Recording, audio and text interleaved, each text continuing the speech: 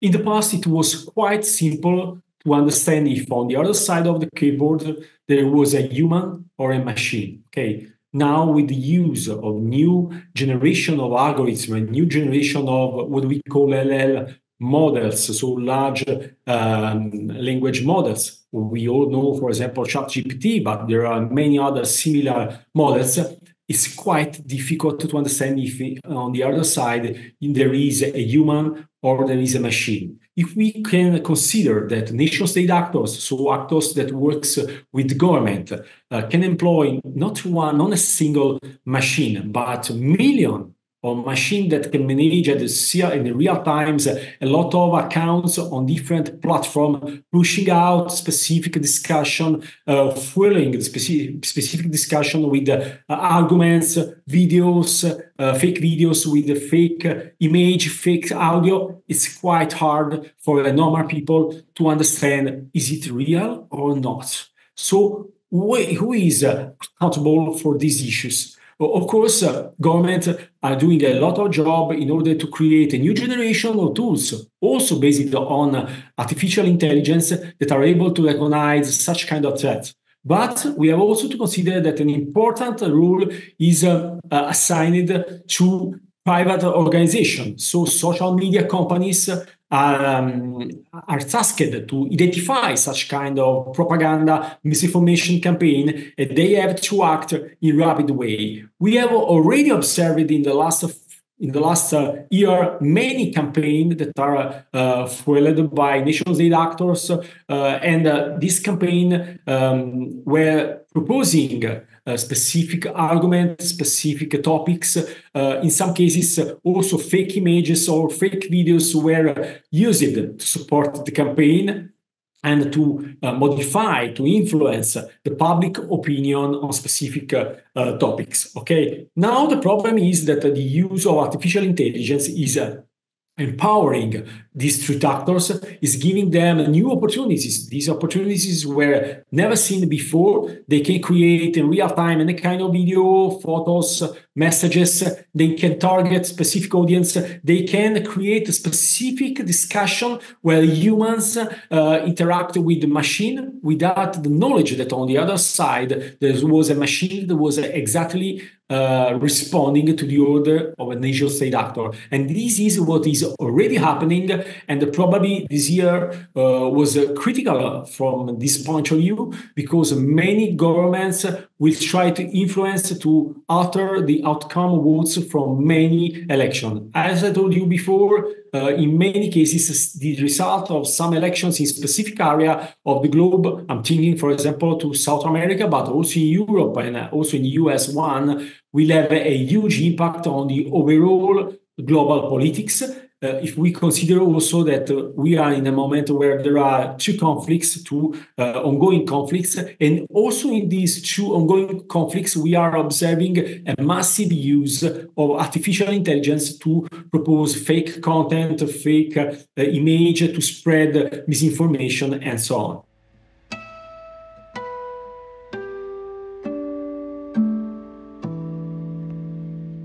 Yeah, from, let me say, the end user point of view, it's quite hard to distinguish fake content from a real content. Okay. Anyway, my suggestion is always trust specific sources. You have to consider that a news is true if it is spread through a trusted sources. Okay. So we need to trust global recognized broadcaster with specific history and so on. We can also ignore any kind of information that is spread through social media, Facebook, or, for example, through instant messaging application, because we have observed in the last years that many fake information, many disinformation campaign used instant messaging application. Let's thinking of WhatsApp, but also Instagram and so on. Okay, and it's quite easy for nation-state actors, but also for people like you and me, to create specific content, fake videos, to modify a video and spread the video in a specific context, in a specific countries, for example, with the end goal to untrust, to discriminate some people, or to create untrust in the government. So from an endpoint, from a user point of view, the only thing that I can suggest is to always trust only information from specific sources. If you have any news, if you receive a message or on Facebook or WhatsApp, I always suggest to verify the origin of the message. You have to double check any kind of sources, check if the same news is spread by official broadcast in order to understand if it is a fake. Sometimes you have to consider also that threat actors are able to mix a true news with fake elements. This allows to create very powerful misinformation campaign, and also to create untrust in governments and also in political parties and so on. From a government point of view, it's a very big challenge. Almost every government is investing to create a new generation tool that can prevent such kind of disinformation campaign that are fueled by AI-based systems. I can tell you that, for example, that in Europe in the past years, there were some specific European calls for specific projects that were aimed at create some tools, some instruments that allow governments and also law enforcement and intelligence agencies in order to recognize fake news, threat actors that are spreading or manipulating a huge botnet that are a huge quantity of compromised or fake accounts in order to spread misinformation. On the other side, there is the last items of the chain, the private industries. As I told you, the companies that currently manage the platforms that are used as vectors to launch such kind of disinformation campaign have a huge responsibility. They are tasked to try to identify rapidly such kind of disinformation campaign, and the only way to do is to largely invest in AI-based system.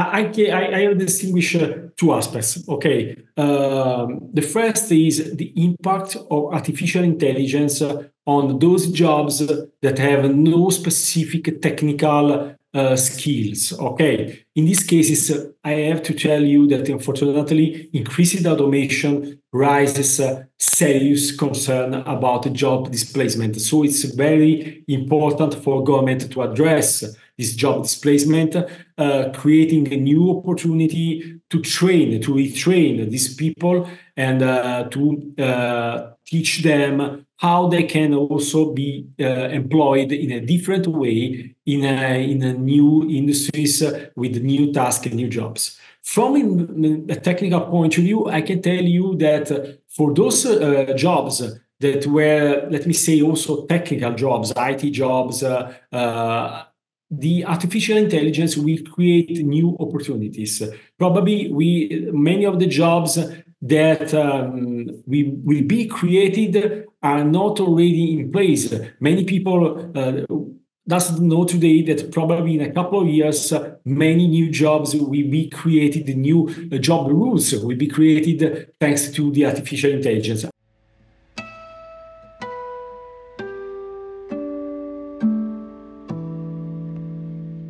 I can bring you my personal experience.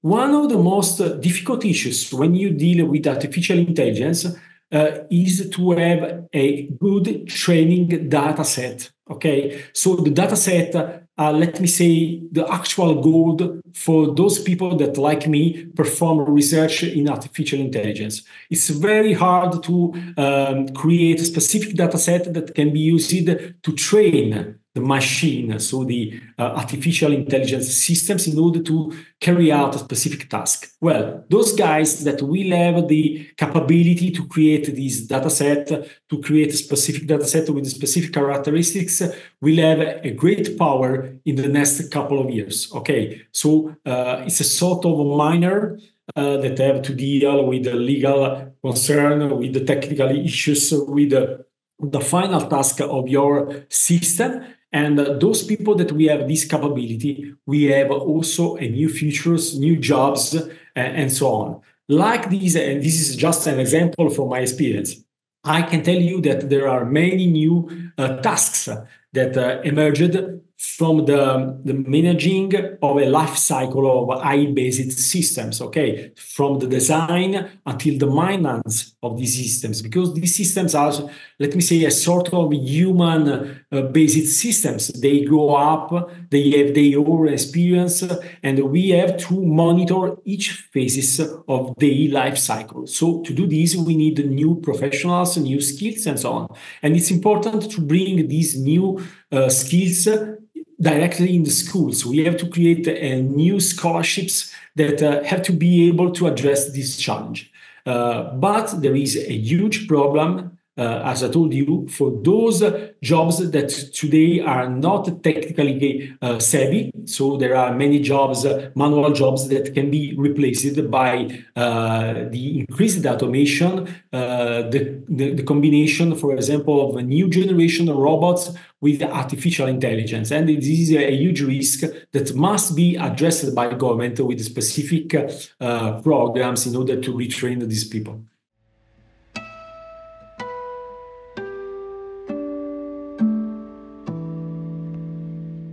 Yeah, you have to consider probably one of the sectors that most of all can be impacted is the manufacturing. If we consider the supply chain or the production chain, in many industries today there are many workers that perform sometimes specific operation that can be easily replaced by an AI-based system that can improve the productivity, can be more speed, can take decision, also critical decision in real time, can also act in a more responsive way, respect a human. Okay, and probably this is one of the big issues. A totally controlled robot that is totally controlled by an artificial intelligence systems can be more secure, more productive, more efficient of a human controlled system. So it's very huge. Let me say a huge challenge. On the other side, humans today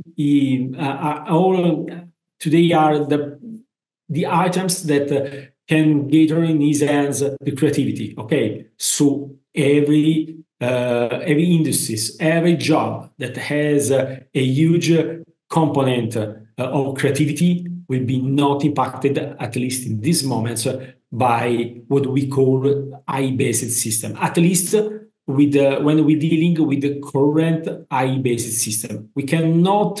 We have no forecast of where current AI-based system can reach. Okay, probably one day they can also replace human creativity. But currently, I believe that some jobs, let me say the tailor or a painter or what you want, cannot be replaced. I can tell you that probably this AI-based system can integrate the creativity of the humans, can generate new forms of creativity, but cannot replace at the time the humans.